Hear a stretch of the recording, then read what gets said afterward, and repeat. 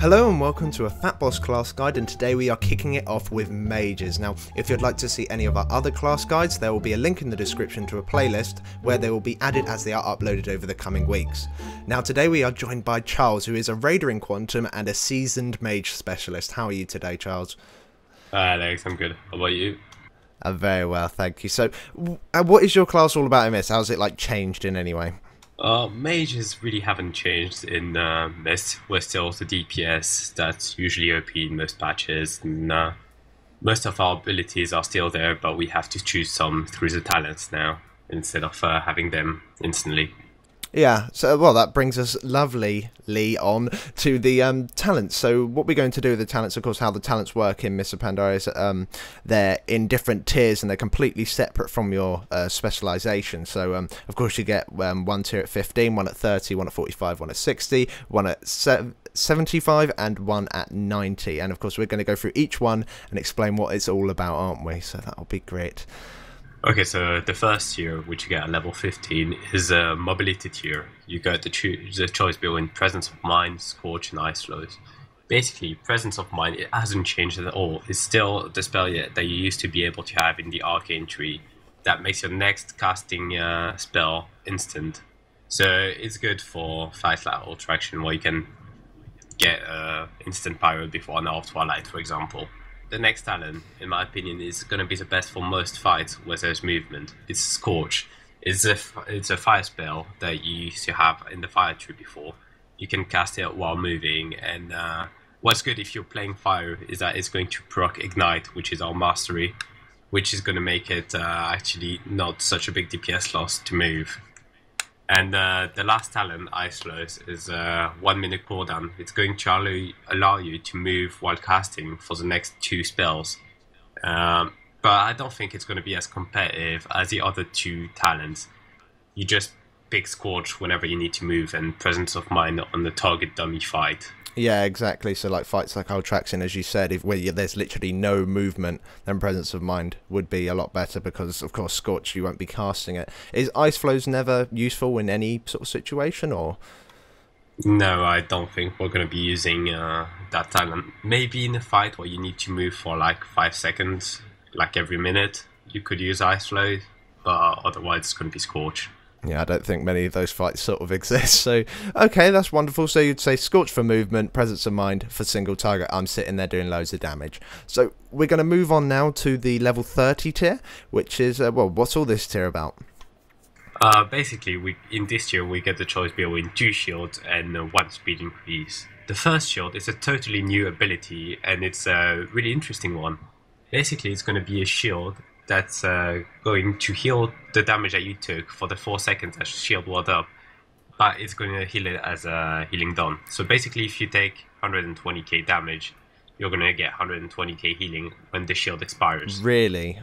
What's the cooldown on that? 25 seconds? Just 25 seconds, and it solves the GCD, so that's really OP ability. Ridiculous, and apparently it's castable while stunned, frozen, incapacitated, feared, or asleep. That's... Yes, so okay. Very overpowered ability. The best one in this tier, in my opinion. Oh my god. Okay, so we already know which one we're going to pick, but let's go through the other ones anyway. The second one is Blazing Speed. In my opinion, the weakest talent of this tier. It's going to improve your movement speed by 150% for 1.5 seconds.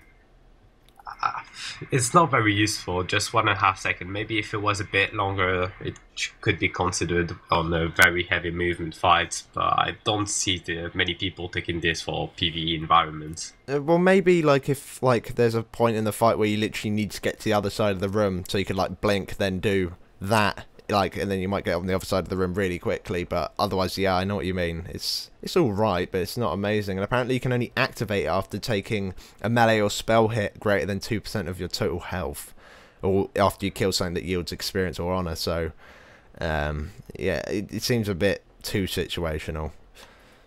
Yeah, I don't see many fights where this spell is actually gonna come in useful. But moving on to the third one, Ice Barrier.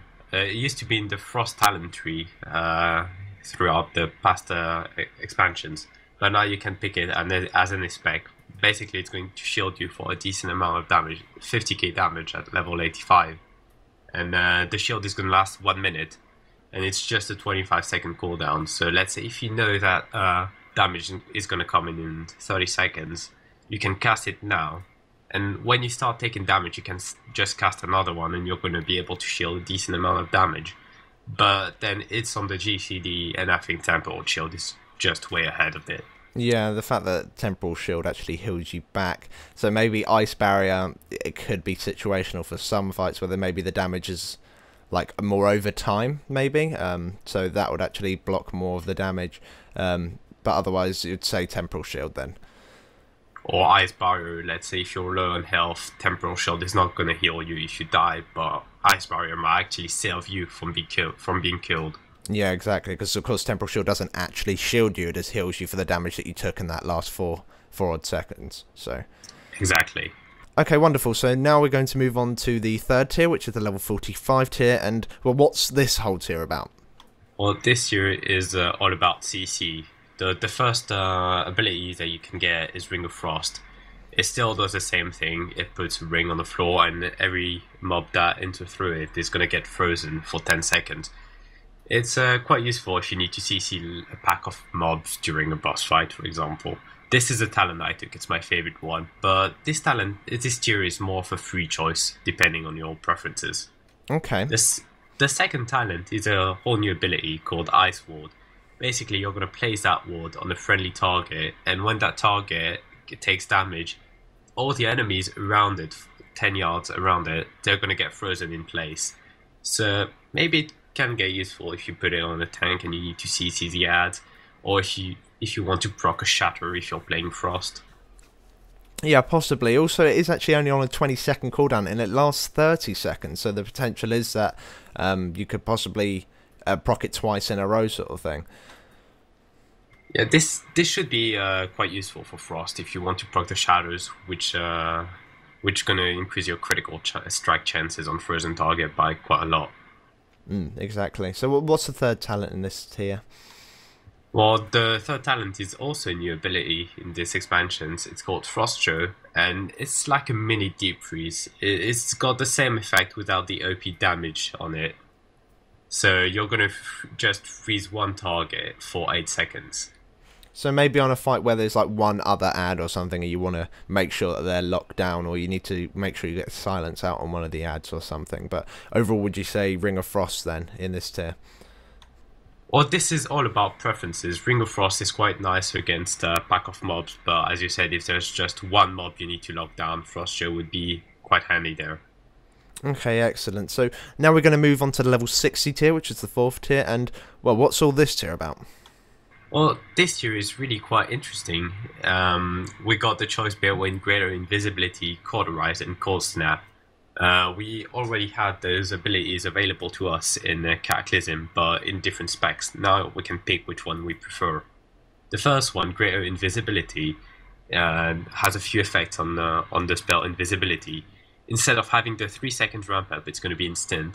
And even more, it's going to reduce your damage taken by 90% for the first 3 seconds, which is really good. It's a bit like Dispersion 2.0 now. Wow, that does seem really strong. So with that, you could possibly be taking things like an Hour of Twilight, or even an Impale or something on Madness. Yes, definitely. The second talent that we have available is Cauterize, which used to be able to get in fire spec only before. And basically what this talent do is instead of getting killed, if an attack would kill you, you just get healed up to 50% of your health, and then you burn for 40% of it. It used to be 60%, but now you can just survive it. Okay, so even if you don't receive any heals in the next 6 seconds, you actually still stay alive with 10% of your health, of course, if you don't take any more damage. Yeah, and you could even combine it with stuff like Temporal Shield. So, for example, the damage that's burning you, you're just going to heal it up when it's over. That's ridiculous. That's really, really cool. Awesome. Okay, and what's the third one? The third one is Cold Snap. Unfortunately, it doesn't remove the cooldown on Icy Veins anymore, which used to be really awesome for DPS in a Frost spec. But now it removes the cooldown of Ice Block, Frost Nova, and Cone of Cold spells, which are a bit like CC and survivability spells. It also grants you a 30% heal of your health, but I don't think that's going to matter too much. And the ability is on a 3-minute cooldown. Yeah, so overall in this tier, would you say cauterize generally and... yeah, generally cauterize and sometimes greater invisibility. Yeah, if you need to choose to fight in some way. But overall, an awesome thing, like Cold Snap, I imagine being fairly useful for PvP at least. Yeah, definitely. It's going to have its uses for the Frost spec users. Now we're moving on to the level 75 tier, which is the 5th tier. And, well, what's this whole tier about? Well, this year is about the Mage Bombs. Before, we used to only have Living Bomb available in the 5 tier, but now we have 3 different kinds of bomb usable in all specs. Wow, So okay. the first one is called Nether Tempest, and you can put it on as many targets as you want. And when you put it on a target, if there's an ad nearby, it's going to deal 50% of the damage to that ad. So it's going to jump around to all different kind of mobs around you. So it's quite useful for AoE. You just put it on everyone, and you watch it jump to every ad. It's also good to know that Nether Tempest is the highest single target bomb at the moment, because you don't have to let it expire. You can refresh it just before it finishes, so the dot runs.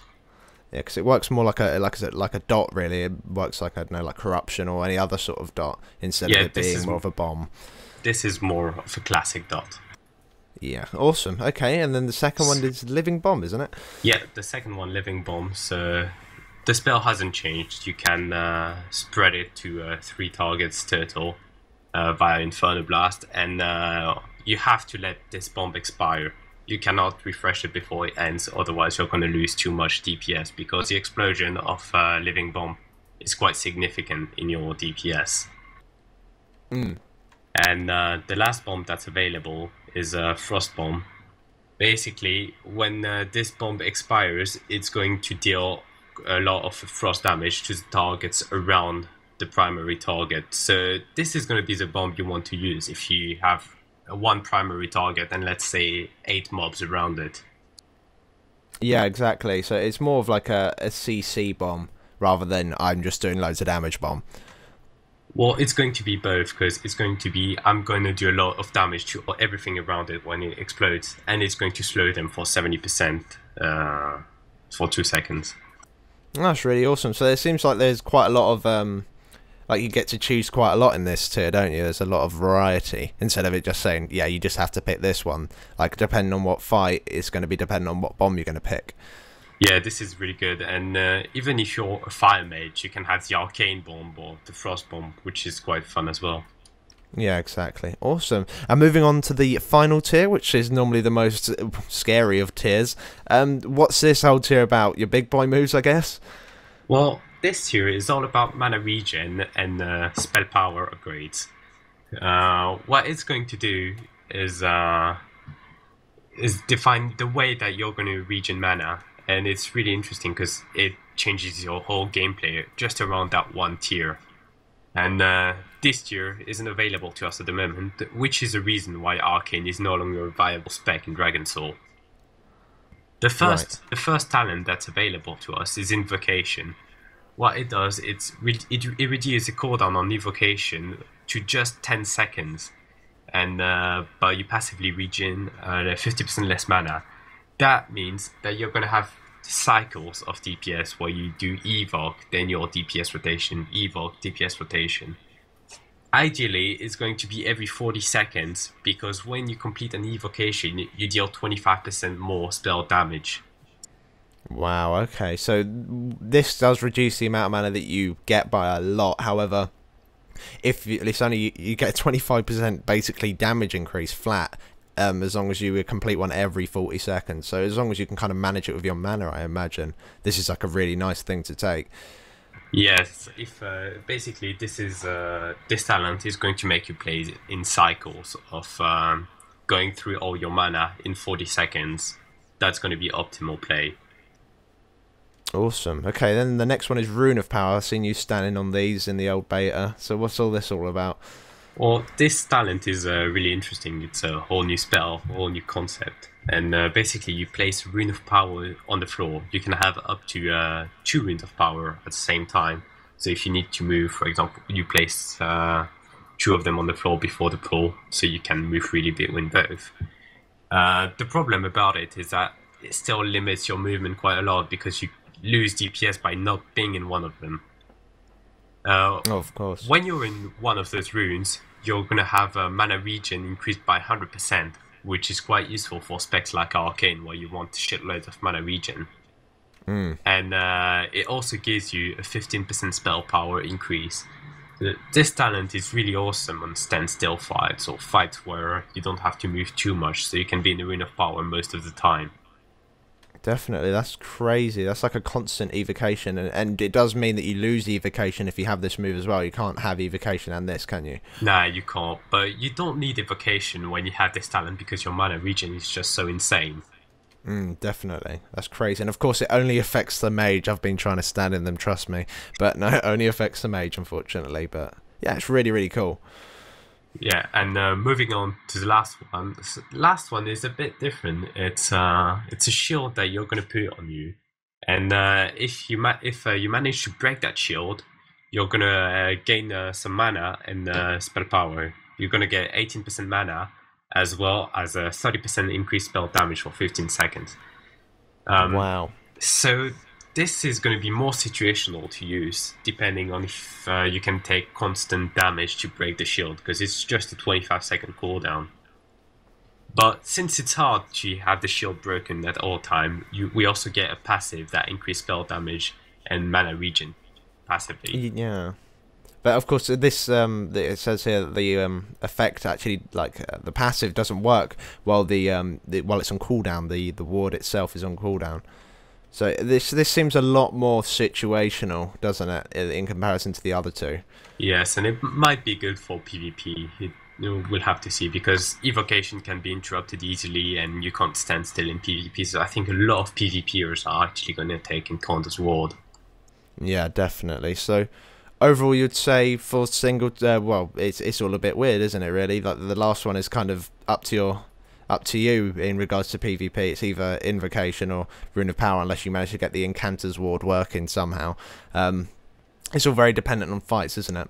Yes, if you manage to stand still quite a lot of time, Rune of Power. Otherwise, go for Invocation. Awesome. So moving on from talents, we're going to be going into the specs, and we'll cover them one at a time, and we'll have like a little look over each one of them, not into too much detail, but we're going to start off with Arcane. So how has that spec changed in comparison to Cataclysm? Well, before, when you would use Arcane Blast, you would gain a stack of Arcane Power, and that would increase the damage done by Arcane Blast, but as well as increasing its mana cost. But now that can stack up to 6, so you're gonna have to really work on your mana and damage output a lot more now. Holy shit, that's a lot. So if you really need some burst damage, an Arcane is going to be able to provide that. Unfortunately, at the moment we don't have the level 90 talents, so we're not going to be able to sustain that burst for very long. We're going to be able to get 2-3 Arcane Blast at 6 charges, but not more. Oh god. So at the moment, it's not a spec to go into, but how do you think it is actually at the end, like once we get to level 90? Is it going to be a viable spec? It's definitely going to be viable, and I think it's going to be one of the best ones if the numbers don't change too much. Okay, awesome. And is it still like, have you obviously played this on the beta, so is it still a fun like spec to do? Or is it still like hit Arcane Blast constantly? Because it sounds like you have to manage your mana a lot more than you did actually to do in Cataclysm, so it's like an extra level, is there? Or well, spells have also changed. For example, Arcane Missiles no longer consume the charges, but instead they generate one. So the way to consume them is by Arcane Barrage, and that spell has changed quite a bit, because before it was just that spell you would use when you were on the move, otherwise you would never touch it. Now that spell, depending on how many charges you have, for example, if you have 4 charges, it's going to hit 4 mobs, so it's really going to be really useful for cleaving fights, because that spell is hits really hard. Okay, excellent. So it seems like they've kind of given Arcane actually something to do instead of just spamming one. Yeah, so now Arcane have to manage the mana, cleave with the Arcane Barrage, and we also have to keep the dot up. Usually it's going to be Nether Tempest. That sounds really, really cool. I'm really looking forward to seeing how that actually panders out in Mists of Pandaria. Moving on to Fire, how has that spec changed? Well, they nerfed Fire's AoE quite a lot, because before you would be able to spread all your dots via impact to every mob around you. Now there's a cap on how many mobs you can spread your dots to, and it's not a lot. It's just 3 targets total. Oh, that's a bit shit. So no more overpowered combustion spread on 10,000 ads. I don't really know. How is it like? So have they only really kind of made it worse, or have they like given you something else to kind of make up for it? Have they given you like a better single target or something? Is it more reliable? Because I know it's quite a proc based Fire, isn't it? So is it more reliable to play now, or is it they just nerfed your AoE and that's about it? Well, they nerfed the AoE, but they buffed the cleave. Basically, the way we were able to spread our dots was via impact, and every spell had a 10% chance to proc impact. Now it's a spell by itself called Inferno Blast. It's on an 8-second cooldown, and you can spread all your dots with that spell. So you're going to be able to spread all your dots every 8 seconds, which is going to make your cleaving really good, because all the targets around the boss are going to be able to have the dots rolling on them. That sounds like, well, at least they're giving you that, because I always felt that Fire was always a bit like play your luck a little bit. Of course, there was a high level of skill involved in it as well, but if you didn't get any impact procs, then that was it. You kind of just sat there like, I can't do anything, or pyro procs. So that sounds a lot better. Is this spec viable in raiding? Like, is it like, because it sounds like with the cleaves, it's going to be really strong. Well, you were speaking about pyro procs, and we also have a new mechanic that's going to help us with that.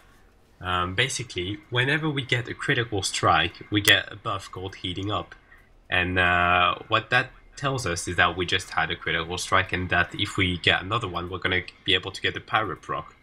And the thing about that new spell, Inferno Blast, that's able to spread our dot, it's got a second asset to it, is that it's 100% critical strike chance. So when you see that buff heating up, you're going to have to use Inferno Blast to get that instant crit that's going to be able to force the Pyroblast proc.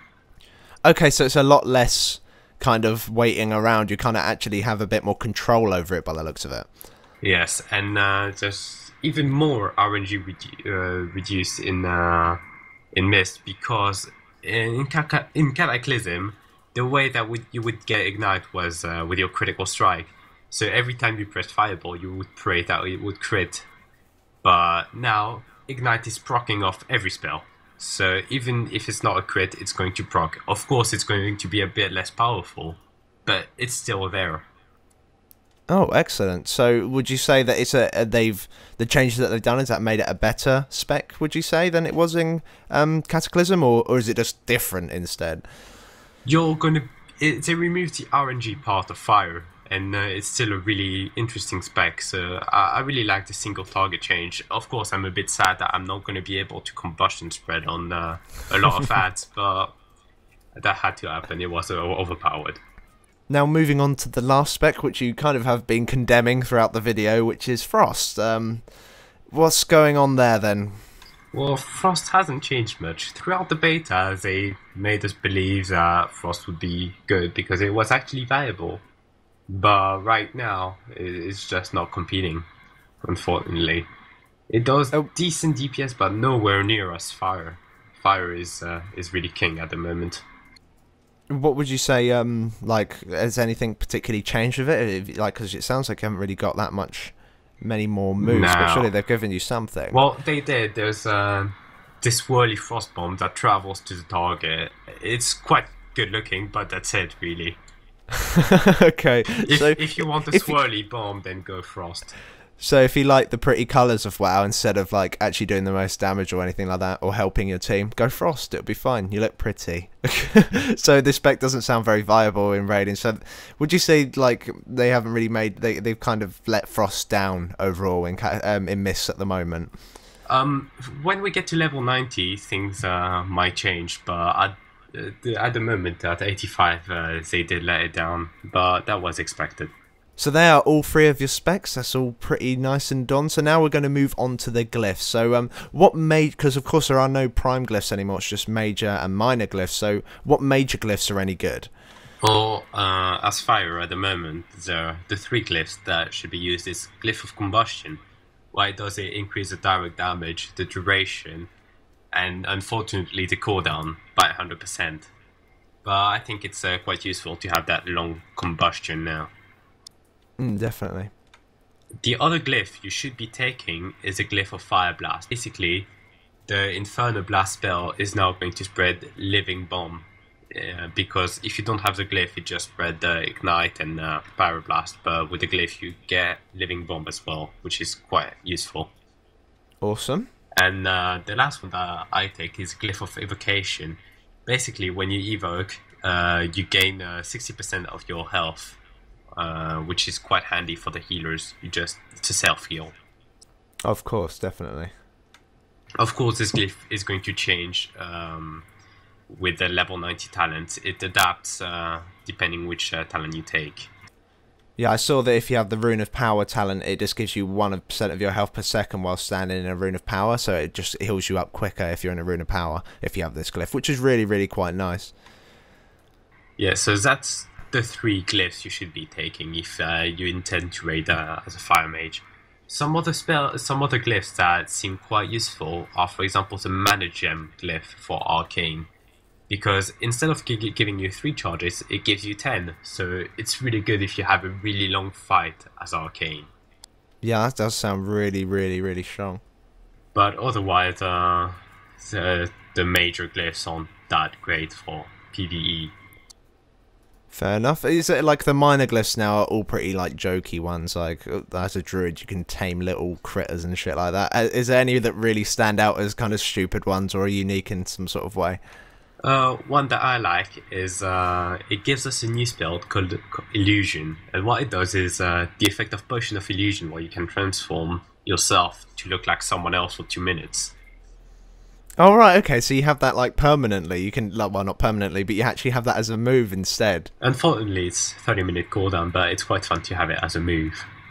That's pretty cool. Yeah, like, because that's what the minor glyphs are all about. They're all about just having a little bit of fun. Like, none of them really increase your DPS or increase anything else. It's just a silly little thing anyway.